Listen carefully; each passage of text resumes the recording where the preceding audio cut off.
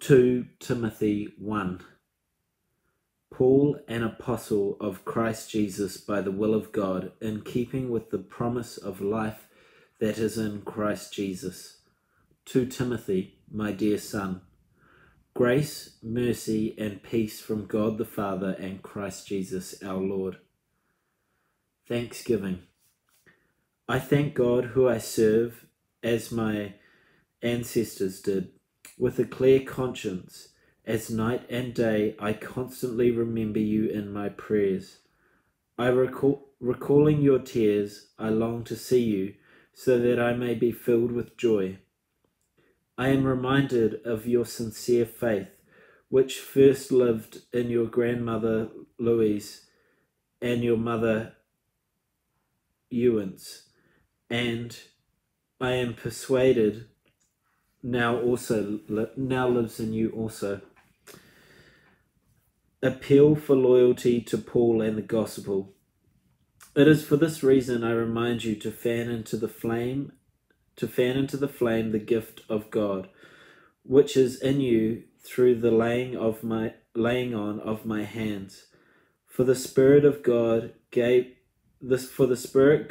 us does not make us timid, but gives us power, love, and self-discipline. So do not be ashamed of the testimony about our Lord or me, his prisoner. Rather, join with me in suffering for the gospel. By the power of God, he has saved us and called us to a holy life, not because of anything we have done, but because of his own purpose and grace. This grace was given us in Christ Jesus before the beginning of time, but it has now been revealed through the appearing of our Saviour, Christ Jesus, who has destroyed death and has brought life and immortality to light through the gospel.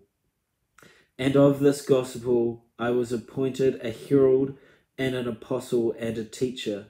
That is why I am suffering as I am.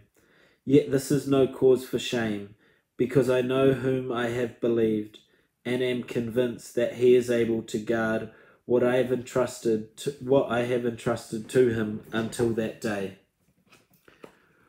What you heard from me, keep as a pattern of sound teaching, with faith and love in Christ Jesus.